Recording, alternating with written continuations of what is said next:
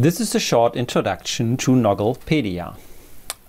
So this is the clean Noggle client screen with the search requests on the left-hand side, your search results screen, and on the right-hand side, the new section for the Nogglepedia. It starts with a clean reading desk. So you execute your search requests with your search client. So the search results will show up here on the list. And the first functionality is the so-called reading desk. So once you've found a document which might be interesting to your current search topic, you can drag and drop it via the mouse. Just click it and drag it to the right-hand side where the reading desk is. So you can then rephrase your search queries to check for other documents or other ways how to search it. Then you find another interesting documents and drag and drop it onto your reading desk. So in this way you can execute different search requests and just via drag and drop put the interesting topics on the right hand side to your reading desk. So you can continue for deep search or really document in detailed reading later on. So the reading desk really speeds up your research process, as you can change search queries and just put the right documents onto your reading desk. So this is the first feature. So the reading desk is saved. So even if you clean up your search queries here or even restart the application, the reading desk stays the same. So you can start a deep search later on. So what is important when you have dragged and dropped a document onto the reading desk, you don't move the document. So it's not about a copy of the document which is saved there. Noggle has a proprietary algorithm to build a fingerprint out of the document. So what is dropped here on the reading desk is just the very short sequence of bits and bytes which allows the Noggle client to identify the document from the full text content perspective. So this is important, as this is not just another storage location or SharePoint-like structure here. This is the Noggle fingerprint which is saved here with all related document information. So once you've saved the fingerprint to your reading desk, you can even execute similarity research requests later on. So once you think, this is document, this is really interesting, you can execute just by a mouse click similarity searches. So what Noggle now has done, it has used the fingerprint of the document from this document here, put it into your library and executed a similarity search on this document here. What you see now that on the first result, this document has been found and all the other related documents out of all the libraries you have selected. So this way helps to secure interesting documents via fingerprints, and the similarity search then helps you to find this or related document at any point in time in the future.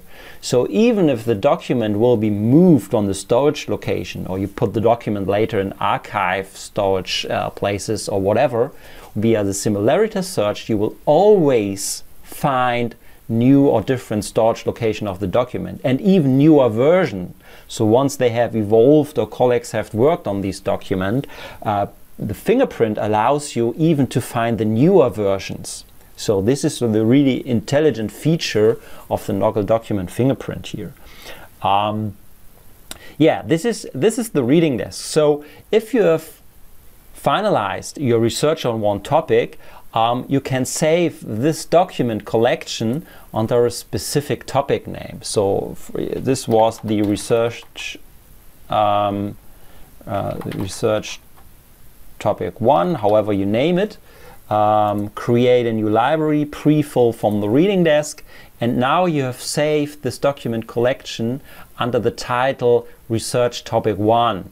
So now you can pull up different Nogglepedias, or you can clean up your reading desk, because now you have saved these collection of documents under a specific topic. So Nogglepedia not only allows you to build a reading desk for the current research, it also helps you to save research results for specific key topics. So this is what we call a Nogglepedia encyclopedia. So finally, it's not only limited to your own personal usage. You can start to share this Nogglepedia. So if you want to invite colleagues that they also can add interesting documents which might be interesting to the subject, you can just invite them to collaborate on this new Nogglepedia. So you enter your email addresses here from your colleagues, can give it a short description, and just share it. And if the colleague is registered in the Noggle network, he can connect now to this Nogglepedia. So once you press share, it's quite fast, because this had a very low fingerprint for bandwidth and storage, because you don't transfer the documents. You only share the fingerprints of the documents. So, and with the sync button, if the colleague now logs in, presses the sync button, he will receive this new research topic only on his disk. So the colleague receives the same list here, and now the colleague also knows, he has a special library, or he knows, I can check my library against similar topics, and yeah, maybe I have some special topics here which might be interesting.